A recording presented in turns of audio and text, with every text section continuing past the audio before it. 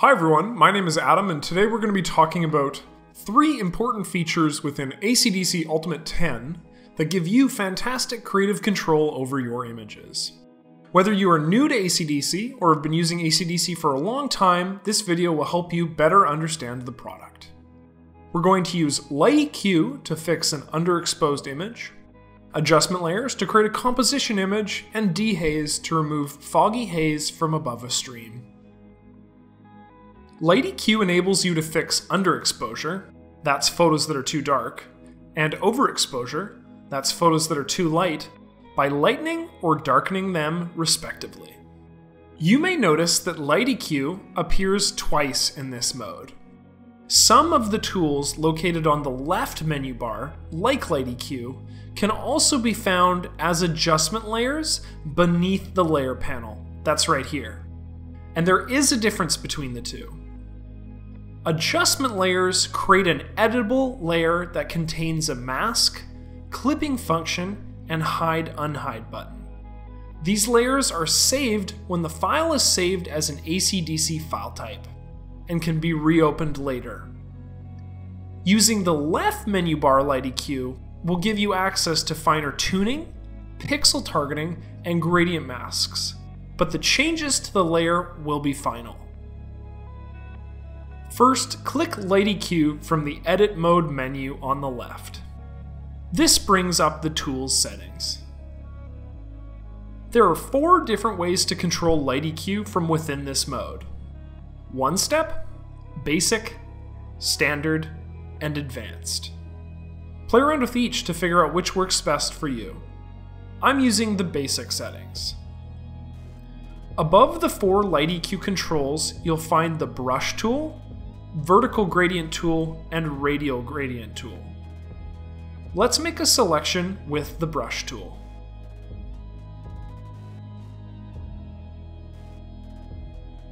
You can see what you've selected by checking the Show Brushstrokes box. Raising the Shadows bar reduces the underexposure of the image. I can also play with the midtones and highlights of this image to tweak it to my liking.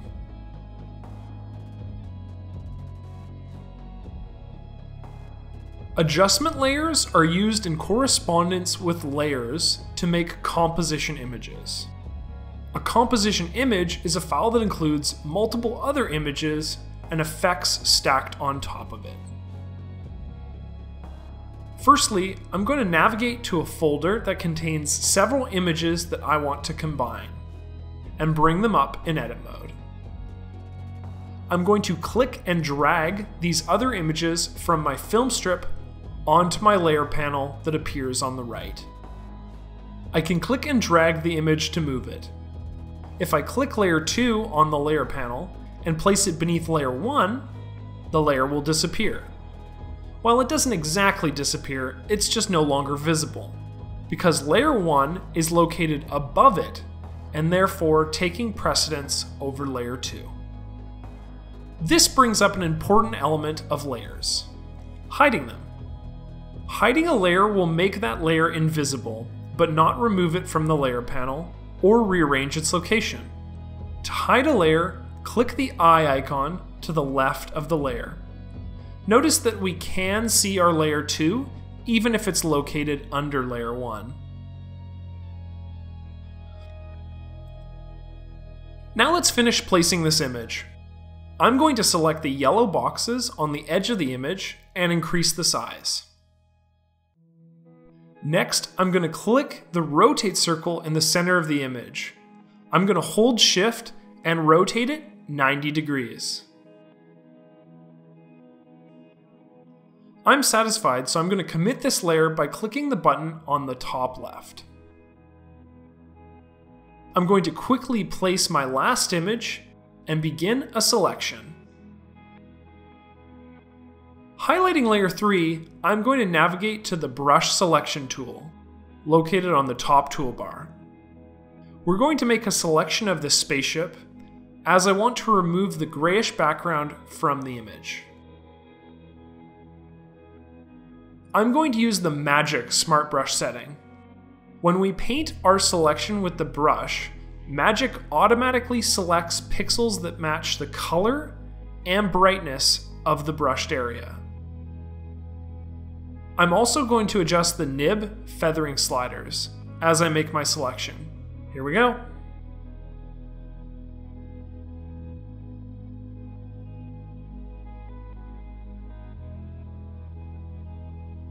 We can turn off smart brushing to quickly clean up any areas that weren't selected by the tool, aka these dots that appear in the middle of our selection.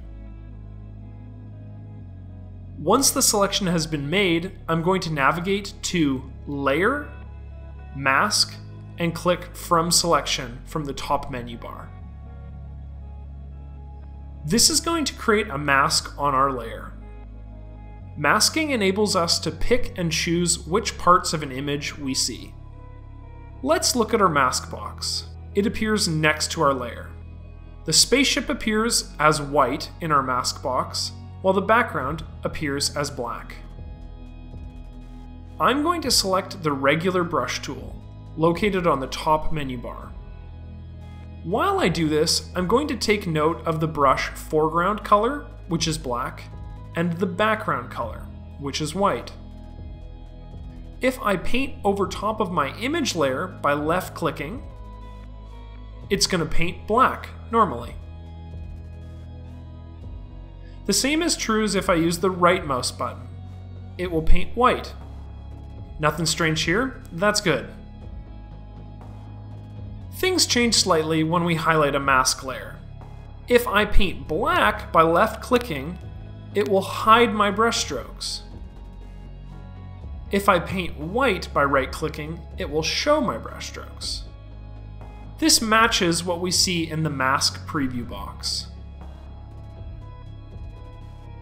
Next, we're going to begin another selection on our layer 1. I've hidden layer 3. Once my selection is complete, I'm going to mask from selection just like layer 3 using the top menu bar. You can soften the edges of your selection by increasing feathering. To bring up feathering, click on your layer mask box, and then increase the slider that appears beneath. Now that I have my images looking the way I want them to, I'm going to add some adjustment layers to tweak their appearance. Beneath our layer panel are adjustment layers.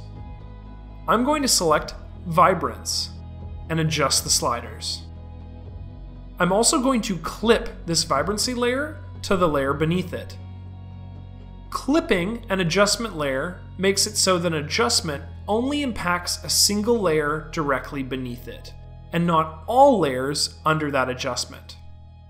The clipping button is just that down arrow button that appears next to the layer. Next, I'm going to add a blank layer. I'll do this by clicking the small plus button that appears beneath the adjustment layers. This will add a blank layer above the layer you are currently selecting. Blank layers can be filled with the paint bucket tool, like this, or they can be drawn on with the paintbrush tool. Here, we're using the normal brush tool. I'm going to select a white brush, slightly increase the feathering, lowering the brush size, and paint some particle effects behind the thrusters on our spaceship.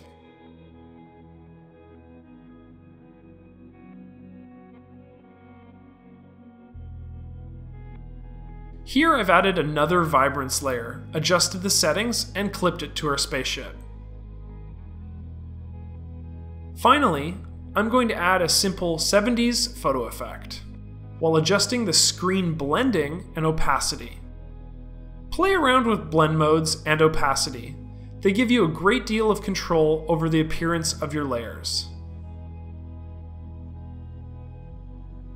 Anything is possible with layers and adjustment layers. Dehaze is just that. It's a simple tool that reduces mist, haze, and fog from your images. Using the brush selection tool located on the top toolbar, we're going to make a selection of the water in the image. I've set Smart Brushing to Magic and adjusted my nib strength and feathering.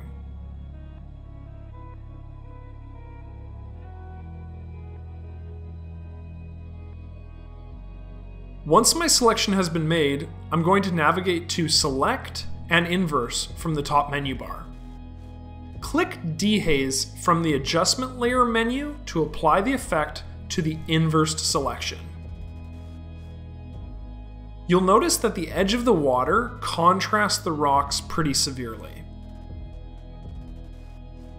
I can increase the feathering to make this edge softer. To bring up feathering, simply click on your mask box from within the layer panel.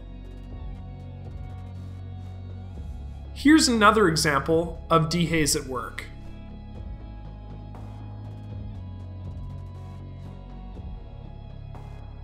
Thanks for watching.